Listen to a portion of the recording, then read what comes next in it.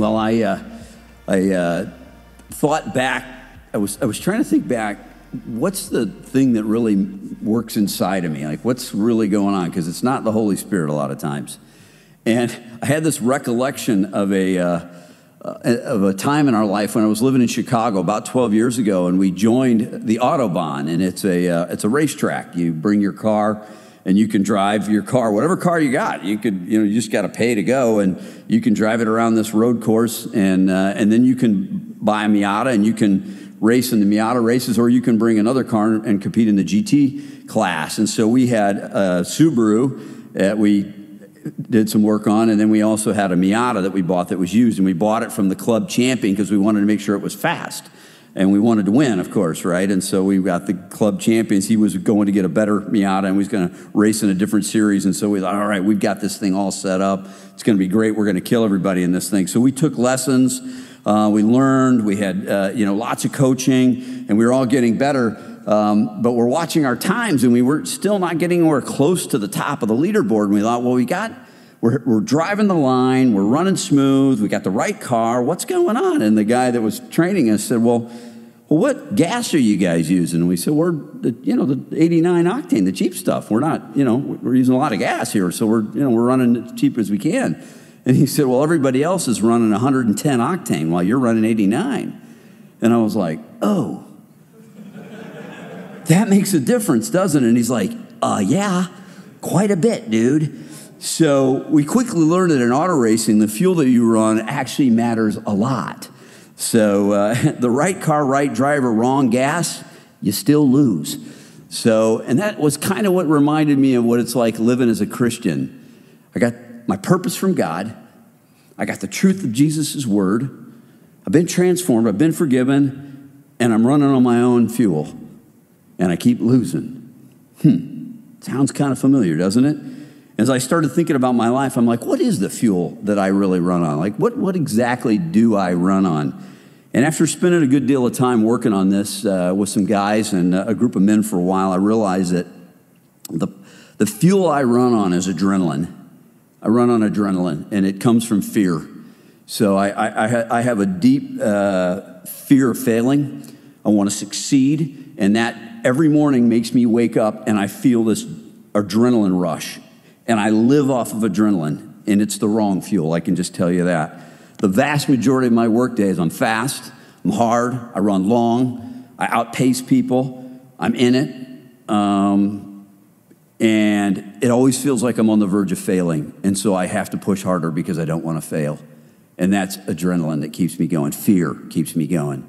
And I've been doing that for years, you guys, years of that. And it works if you want to compete in American culture. It works really well for American culture. But in the kingdom, God's kingdom, completely wrong fuel. 89 octane for sure, maybe not even 89 in God's kingdom. Very poor quality fuel.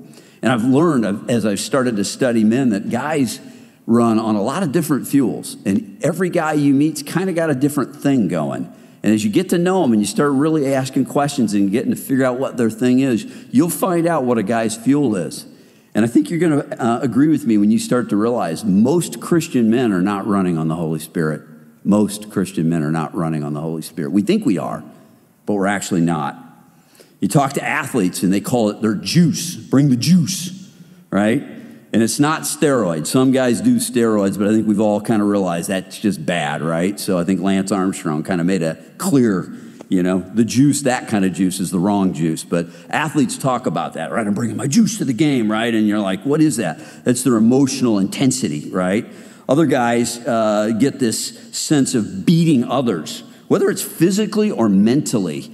You'll see it. You'll watch a little bit. Watch some of your groups. There's guys that are always trying to spar with other guys, right? And they always want to win that sort of intellectual tussle. And that's what keeps them going. They like that. That's their thing, right? That's how they get their thing. That's how they get their emotional power. Other guys, it's about finishing tasks. I'm a finisher. I get stuff done. I check the boxes. I got lists upon lists, and there ain't one you can find that ain't done. I'm a list guy. I get stuff done, right? And then there's other guys that run off the praise of others. And you watch them. They're fueling off the praise of others. And they're constantly doing everything to get some approval. They're approval guys. They need a lot of it, and so they work really good. They look good. They mingle well with people. They got this slick little approach, super smooth, but they're really good at drawing out approval and making sure people like them. That's another style, right? There's another one, control. Control. Some guys like to control. They want to control things a lot. Big time control, making sure they've got their hands on everything. They're in the middle. They're making all the decisions. They're driving direction. They live on their control. Other guys, it's money. I've met some guys that are super jacked about money, and they get up in the morning, it's all they can think of. I got a guy that's in my CEO group, and he checks his net worth about every 10 minutes on his phone. He runs a hedge fund, and he's constantly checking his net worth. Seriously. So it's all about money, man. It's just, that's all he's thinking about all day long is money, money, money, money, right? So it's the emotional energy that you rely on every day to get things done. What is yours? Honestly, what is it? What's that emotional energy, that mojo, that thing that you run on every single day when you wake up that's not the Holy Spirit? And you know the right answer because you're Christian, so you know how to rattle off the little Christianese sayings and make it sound like it's the Holy Spirit, but it's really not, and you know it's not. What is that? What is it for you? When we become Christian, most of us men never discover there's a completely different fuel that should drive our emotions. God gave us our purpose. God did. He said, your mandate is to transform the world into a sanctuary, a garden, where we live with Jesus. And Jesus is the Word of God. He's the Word. He is the Word. He's the truth that we hang on to. And that Word is inside of us. And we memorize it, it's in it, and we read it. It's the Word of God. It's Jesus. That's the second part, right? And then the third part comes now. And we've talked about both. First week, we talked about our purpose. Second week, we talked about our truth. And the third week, now we talk about our power. And it's the Holy Spirit, the fuel we need to live our purpose. It's the Trinity. It's the Holy Father. It's the Holy Ghost. And it's the Holy Jesus. They're all three people, individuals that are critical to our walk as Christians, right?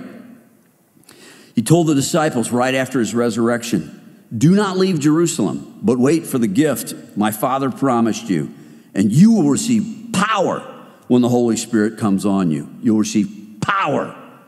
Power. That's what the Holy Spirit brings us. And most Christian men I know have very limited power to overcome their issues and to accomplish what God has built them to do because they don't realize the power that's inside of them already. My prayer tonight is you'll have a deep desire to switch on the Holy Spirit's fuel that's inside of you already, right now, if you've been a born-again believer.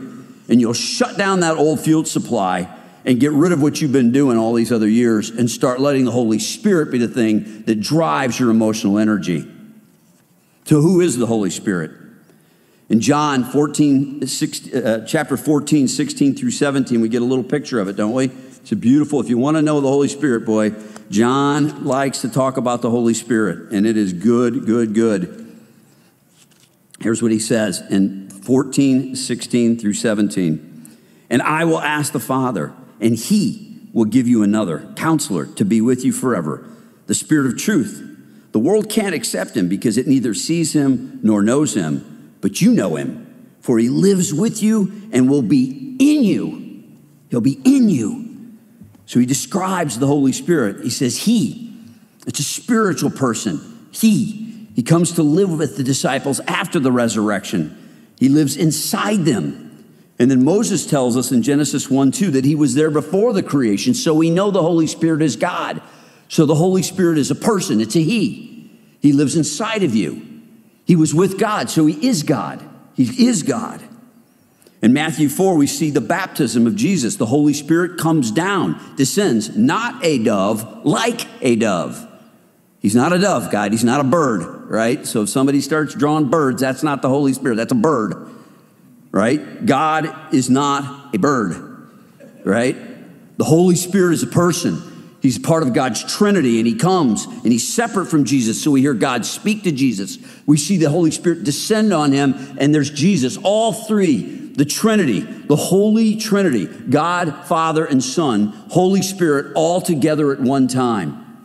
It's almost incomprehensible for people to understand, but it is what it is, you guys. It is who we believe in. We're not polytheistic, we're monotheistic, one God. And he's the Father, he's the Son, and he's the Holy Spirit. 1 Corinthians 2:11 says, no one knows the thoughts of God except the Spirit of God. So if the Spirit of God knows the thoughts of God, then the Spirit of God is God. Jesus described the Holy Spirit with human attributes. Read it. It's in John.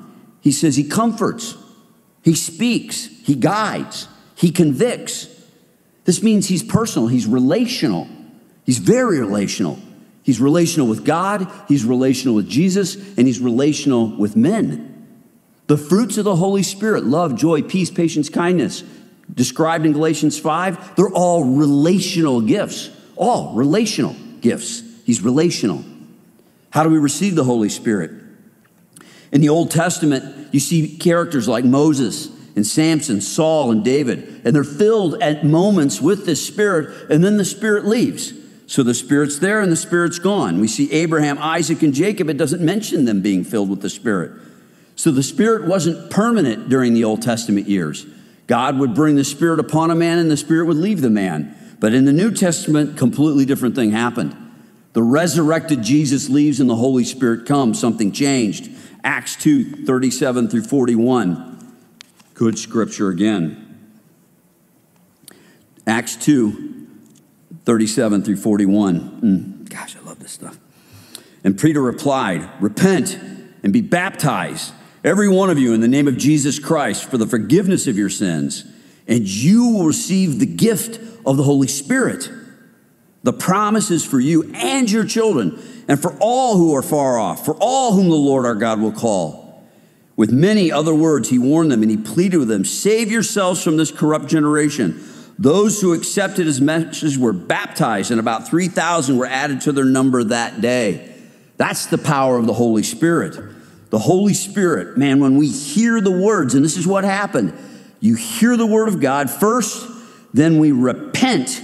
We repent. We hear the word of God. We repent, confess our contempt for God. God forgives us. And then Romans 10:8 through 10 says, we confess with our mouth that Jesus is Lord, and we believe in our heart that God resurrected from the dead, and then we are saved. That's what happens, you guys. You could see everybody in play. God, Jesus, the Holy Spirit, all in play to help us become saved. And the Holy Spirit is intimately involved in this process. Ephesians 1:13 through 14 says, and when we believe, in that moment, the Holy Spirit is deposited in us, deposited at that moment. And it's called a seal, a mark that guarantees our inheritance. It doesn't leave. It's there forever. So when you enter the presence of God and the Holy Spirit comes to resurrect you, that's there. And God goes, mine, boom, got it. No questions asked. The Holy Spirit is on you. There's no negotiating, no bartering, no nothing. God spots you because the Holy Spirit has been deposited you at the time of your belief. And this moment is called, when we believe, the indwelt baptism of the Holy Spirit. It has nothing to do with water being sprinkled on you or you would be dunked in a pond. It's when you believe and the Holy Spirit comes on you. That's when the baptism of the Holy Spirit happens.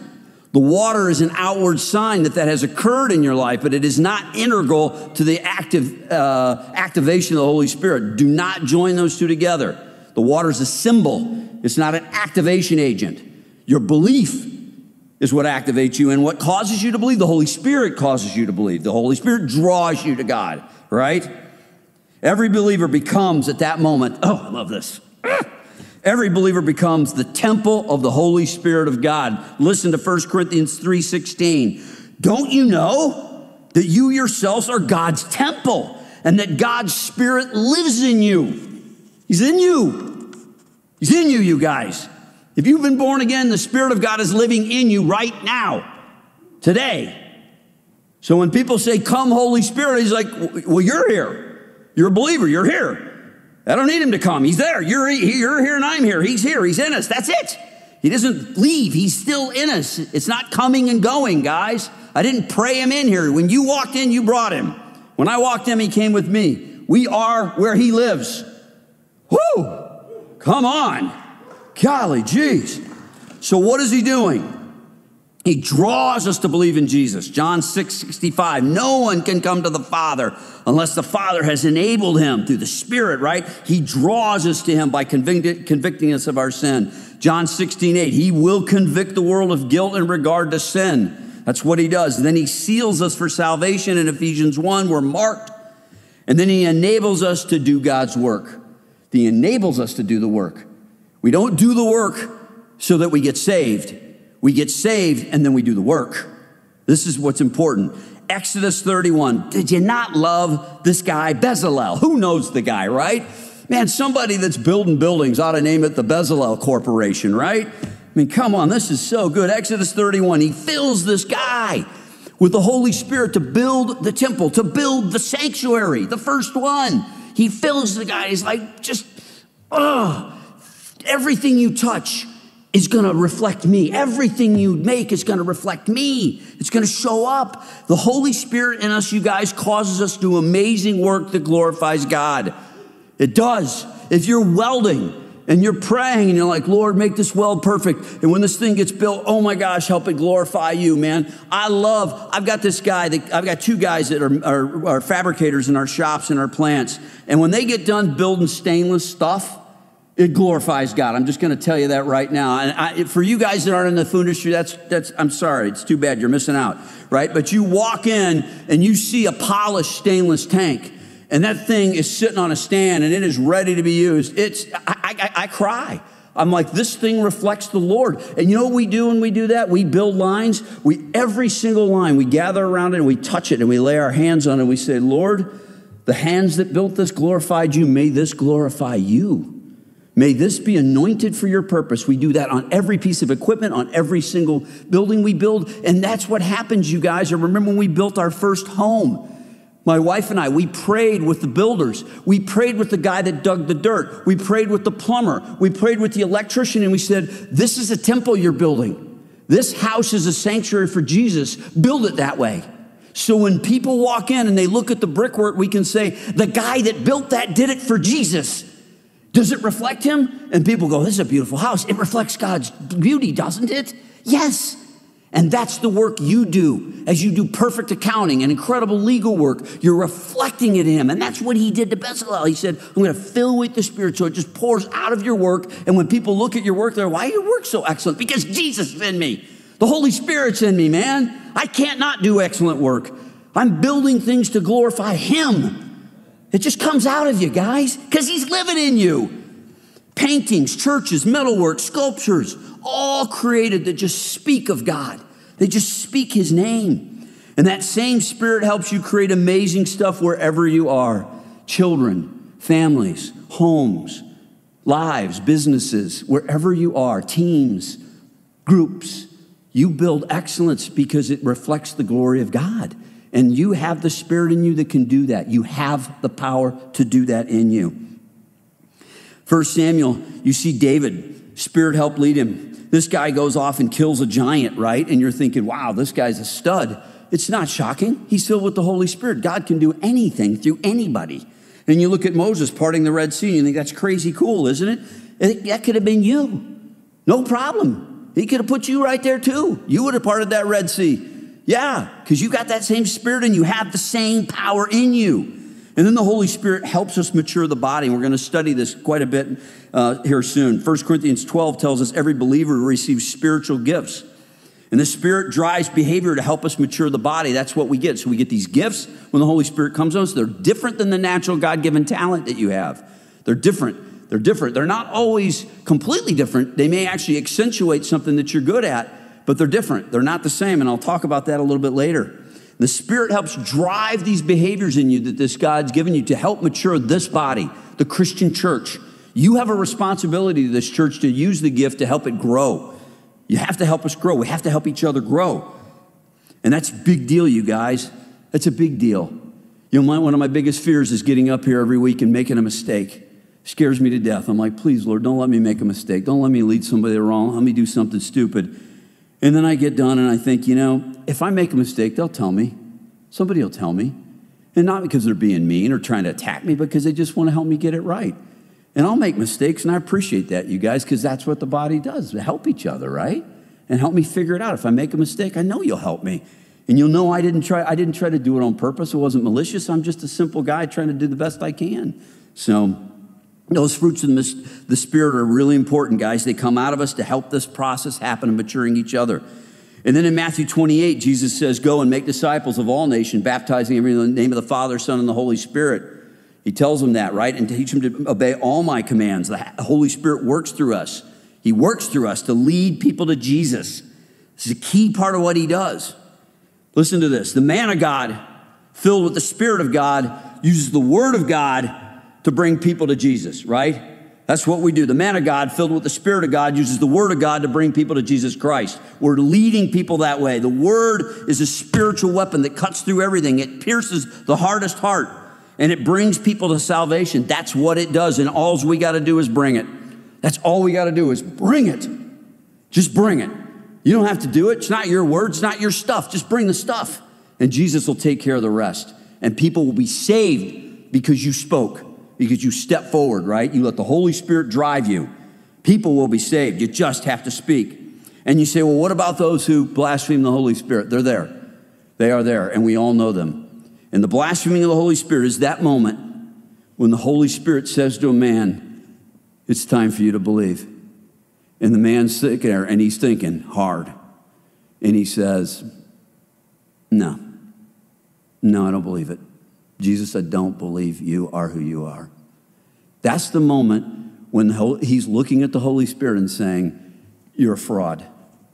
That's blaspheming the Holy Spirit. You've told the Holy Spirit he's lying, he's a fake, what he's saying is not true. And that's unforgivable because that's the moment you have to come to Jesus. And the man that does that will never enter eternity. And there's a lot of them who never will. And you will encounter them when you go to speak and share Christ. But that's not your problem, man. You don't have to worry about that. God's got that figured out, so don't sweat over it. Go to the next guy. There'll be another person there. The head count you save is not yours. So stop keeping score. That's God's. Now, the Holy Spirit does something really cool, and we're going to talk about this next week. He helps you forgive people, and he helps people forgive other people. In John 15, the Holy Spirit leads us into all truth. Well, what truth is he talking about? Lots of truths, but one of those is the truth about yourself. He teaches you about yourself and why you hurt people the way you hurt people. He convicts you when you hurt, and he teaches you how to say, I'm sorry. You guys, there is nothing more powerful than a Christian man who's broken in front of someone that doesn't believe in Jesus that says, what I did to you was wrong, and I hope you'll forgive me. There's nothing more powerful, nothing more powerful. There is nothing more unique in this world than that. And boy, do we need that right now, don't we? And even more so in the Christian church than ever, because we're tearing each other apart right now over all kinds of issues, and we won't forgive each other. God needs Christian men that will be convicted by the Holy Spirit of their own wrongdoing and be able to look another man in the eye and say, I did you wrong, man, and I hope you'll forgive me. That's powerful. And why is it powerful? Because that's when a man learns about God's forgiveness. Why do you act that way? And he says, because there was another man, and his name was Jesus, and he forgave me. He died for me. And so I certainly can forgive you because he already died for me. And that's when people start to understand who Jesus Christ is. God becomes real when you bring forgiveness, and the Holy Spirit empowers you to do it. How are we filled? The Bible was written by men filled with the Holy Spirit. Paul says all scripture is God-breathed. Peter said all prophecy was spoken by men carried along by the Holy Spirit. In John 15, Jesus says, abide in me and you will bear much fruit. Now, since Jesus is the Word, the Spirit is energized by his words, right? He is the Word. So how do we abide in fruit? Spiritual fruit, the spirit of the fruit, right? There's spiritual fruit. That comes from reading the Word. They're intertwined, you guys. If you want to get filled by the Spirit, you got to be in the Word. The Word is what fuels the Spirit. And you see this all the time. When did the people get cut? They got cut by the Word. The Word is spoken. The Spirit comes. The Spirit fuels the Word. They work together. They're in harmony with each other. Jesus and the Holy Spirit. Jesus is the Word. Holy Spirit comes. The two together make incredibly powerful changes. Transformation always happens when the Holy Spirit and Jesus are in the room. It always happens. That's what you look at when you see in these scripture tests transformation happening. Why? Because Jesus and the Holy Spirit are working. And these dudes get it done, right? When do you get filled? When you meditate on the Word. You can't just slop your way through, guys. And a lot of you guys are really lazy in your reading of the Bible. You just want to slap through it, write some answers down, and come to Bible study, right? That is lazy, man. I'm just telling you. That kind of lack of discipline, it will not serve you. And we're going to talk about spiritual discipline a lot in 2 weeks. And we're going to really hammer this point. But this is really important. To somehow think that you're going to build giant biceps and a big chest by going to the gym and doing 2 reps. Seriously, you think that's going to happen, huh? Well, you think you're going to be filled with the fruit of the Spirit by just slopping through some scripture and slapping an answer down and you're going to be filled. That does not work that way, right? You have to spend time. This is what Jesus did. He spent time with the Father alone in the Word, alone with the Father. That's when you can hear the Spirit speak. Turn off the headphones. Get the stinking ear pods out of your ears. Get out of your house. Get away from the noise. You need quiet. You need solitude, and you need the Word. This is how you hear the Holy Spirit. And when you start feeling these things, they're not going to feel normal. They're going to feel different. And you're going to feel a little, I don't like this. Well, it's a lot like you guys dealing with your emotions for the first time with your wife. Yeah, that felt really weird too, didn't it? Yeah, well, that's how it is with the Holy Spirit. It's a really awkward feeling sometimes because your old natural self wants to take over and you're really familiar with him. Like you got his play running well, right? For me, it's that fear adrenaline thing. I got that down pat. Well, all of a sudden, these fruits of the Spirit come up. Love, joy, peace, patience, kindness, goodness. And I'm like, man, I was like patient today. I don't like that. That's not me. I want to go quick, lickety split. But all of a sudden, God's like, slow down, Bill. Slow down. Stop. Listen. And you're patient. And all of a sudden something happens. Somebody goes, wow, you were really patient in that moment. You're like, really? Oh. Why? Because I slowed down, right? I relaxed. I heard the word. I let him speak to me, right? This is when you start to get filled with the Spirit. When we publicly share Jesus, like in Pentecost, Acts chapter 2, Peter stands up, speaks, and he just unloads on these Jewish leaders. They're all the same people that hung Jesus on the cross. They're all still standing there. They didn't leave Jerusalem, you guys. They're still in Jerusalem. They're still there. And Peter gets up. He ran like a little scared girl a couple weeks earlier. Well, 50 days earlier. He ran. And now he's standing in front of him. And he's preaching like you wouldn't believe, right? Unbelievable. Filled with the power of the Holy Spirit. This is what happens when you want to be filled with the Spirit. Stand up and speak for Jesus. Just stand up and speak for Jesus. Stand up and speak for Jesus. And he says, I will fill you with words. Don't worry about what you have to say. I got it.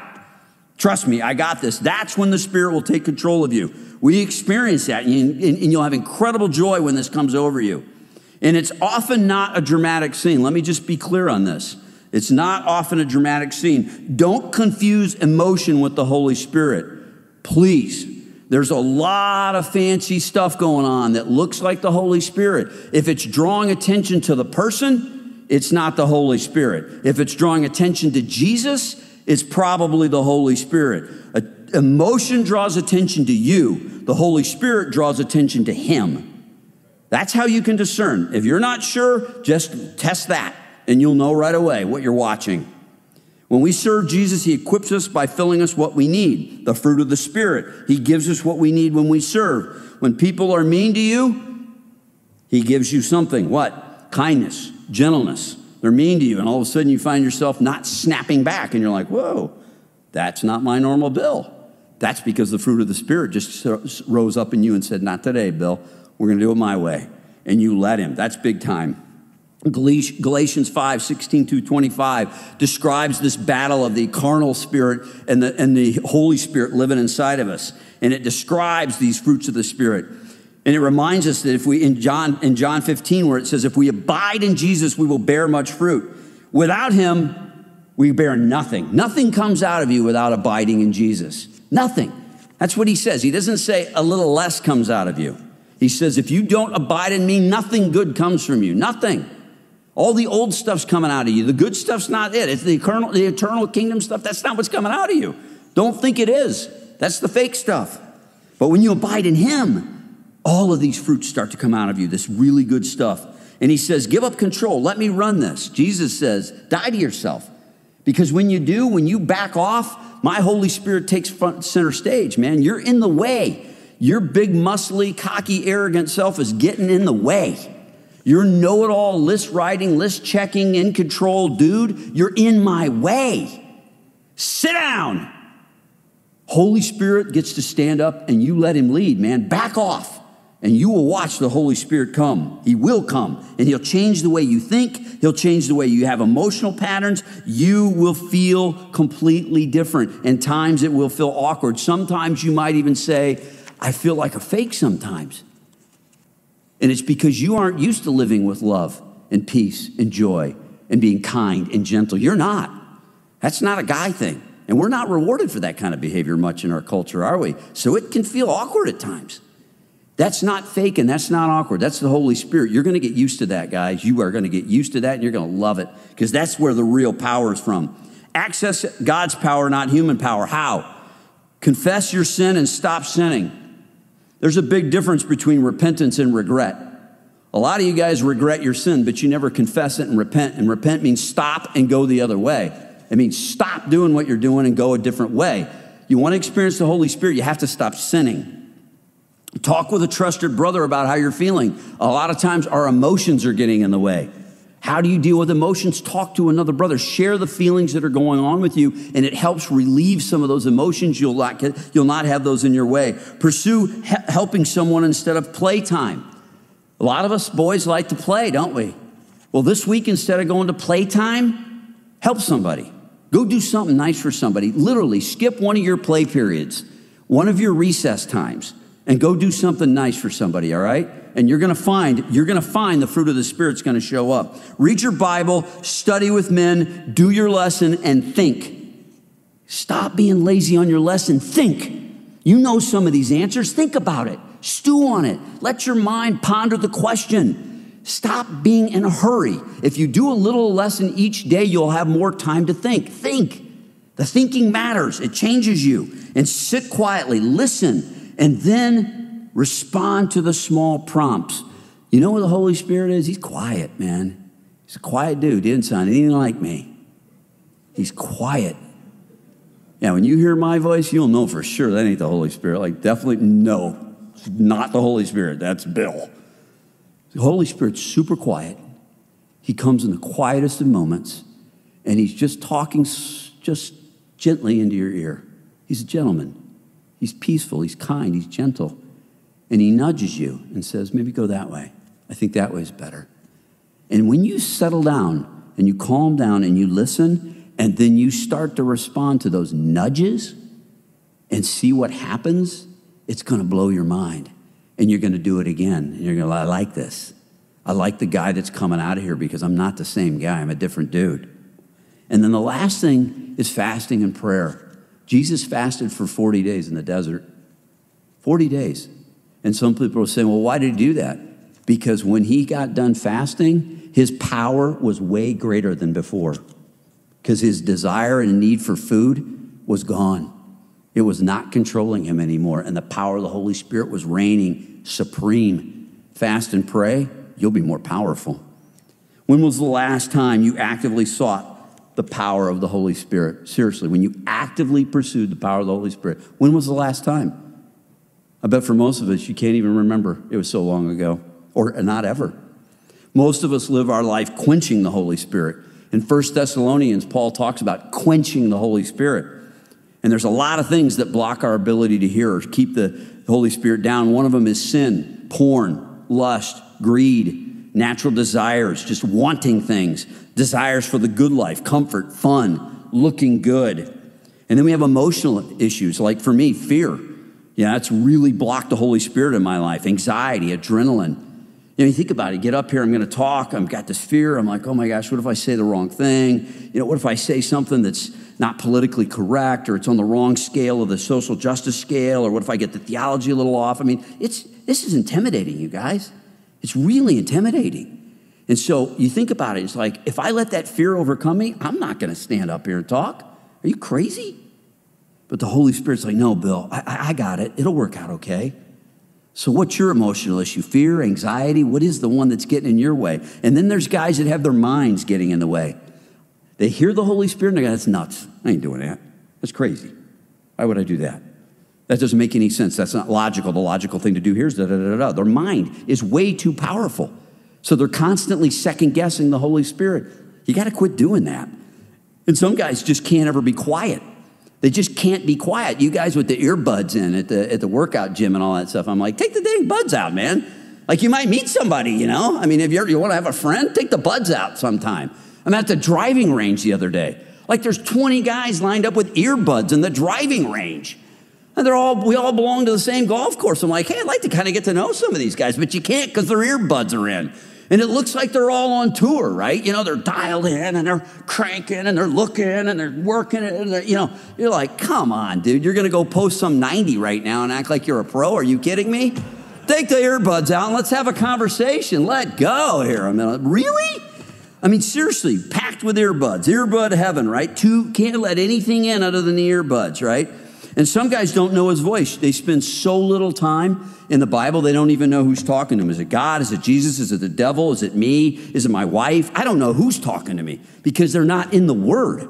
They don't know what his voice sounds like. When you study this book and you read it, you know Jesus when he's talking to you. There's no way to confuse it. You'll know. You got to get in the Word, but you're not in it enough, so you're confused. And a lot of guys ignore what they hear. Man, I could have swore God said, don't buy that shirt. I'm buying that shirt. I could have swore God said, stay home and clean. Don't go bowling tonight. I think I'm bowling. I could have swore I heard God say, get your wife some roses. She don't like roses. That's ignoring what you're hearing. Why are you ignoring it? Stop ignoring what he's saying. And then the last is Satan's voice in our head, accusing you and lying. Bill, you don't belong up there. Stop talking to those guys. You've cheated. You've lied. You've stolen. You've done a lot of bad things. They don't want to hear from you. You're the wrong person. You're a bad guy. You're going to do something stupid. Who is that? That's the devil talking. That's not Jesus. That's not the Holy Spirit. You got to know who's talking in your head. So let me ask you, what is shutting down your ability to hear the Holy Spirit speaking to you? What's shutting it down? You got to be aware of it, and you got to turn that off. Now, how do you know if the Holy Spirit is working inside of you? Here's the biggest thing I'd tell you to do. Start looking for small changes instead of the big ones. You're not going to go kill Goliath tomorrow, trust me. That's probably not on your radar, right? You're not going to go part the Red Sea. You know, you're not going to push 2 pillars down and the temple's going to fall. That's probably not going to happen for you. But you know what could happen for you? You might forgive somebody at work you had a real strong temptation to gossip about. They did something to you. Your normal thing is to go talk to your buddy over in the other cube. And you say, you know what, I'm not going to do that. I'm going to go to the person that ticked me off, and I'm going to say, you know, that kind of hurt my feelings, and I'm going to ask you for forgiveness. And you work on forgiveness at work. You can't do it at home. Way harder at home. Just start at work. Ask somebody to church. Just ask somebody to church. That's an unusual for a thing. It's not huge, right? But you ask somebody to church. This is the Holy Spirit leading somebody to Jesus, and you don't have to do it. Ask somebody to church. It's a little thing. But you know when you ask somebody to church, that's the Holy Spirit empowering you to do that. You have an unusual amount of patience for a family member. That's a sign that you've done a good job and you're letting the Holy Spirit. You talk to a person you normally avoided. That's the Holy Spirit working in you. You had joy when you're typically frustrated. That's the Holy Spirit. You had peace when you were normally anxious. That's the Holy Spirit. You were kind to someone when you're usually rude. That's the Holy Spirit. You were gentle with your wife when you were usually coarse. That's the Holy Spirit. You gave time to Jesus when you normally want to go play. That's the Holy Spirit. And you had self-control when you commonly explode with anger or you wanted to go look at porn. That's the Holy Spirit. Guys, recognize when you're getting those small moments where the Holy Spirit is winning and he's changing you. Recognize them and celebrate those and thank him because he's on the move. Bigger opportunities are going to come. You're going to lead someone to Jesus. You're going to forgive your mom and dad. You're going to trust God with a huge financial risk. You're going to repair a restored marriage or a destroyed marriage, a broken marriage. You're going to overcome a huge addiction to porn or money. You're going to heal a sick person. You're going to teach the Bible, and you're going to give some huge amount of money to the poor. That's going to happen in you when you start submitting to the Holy Spirit in those little ways. The big ones are on their way. When was the last time you felt an intense desire for the Holy Spirit? When was that last time when you felt that intense desire for the Holy Spirit? We've got this power in us, you guys, and many of us have not accessed it. It's huge, and we live with an unstoppable force, the Holy Spirit, and it's inside of us. It's unstoppable. It cannot be squelched.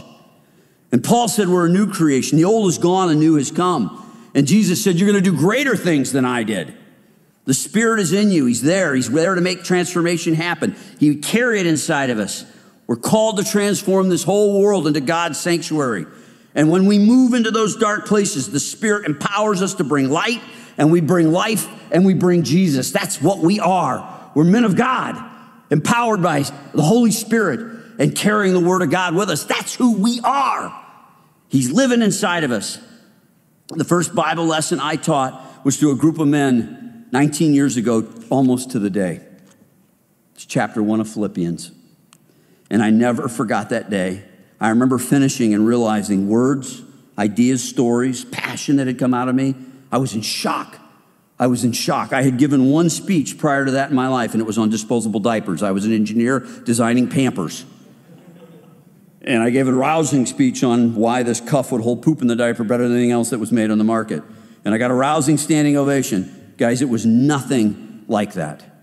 When I got done teaching Philippians 1, and I felt, I couldn't believe that came out of my mouth. I couldn't believe what I thought. I had thoughts I'd never thought. I had feelings I'd never experienced. I connected ideas I never thought I could connect. I didn't know what was coming out of me. And I went to some guy a couple days later. I said, what was going on? He said, you were filled with the Holy Spirit. I said, what? What is that? Who is he? What? Is that bad? Am I possessed? What's going on? And he's like, no, that's the Holy Spirit. Do you know you ought to be reading the Bible a little more? I'm like, well, I'm supposed to teach Philippians. I haven't read the rest of it.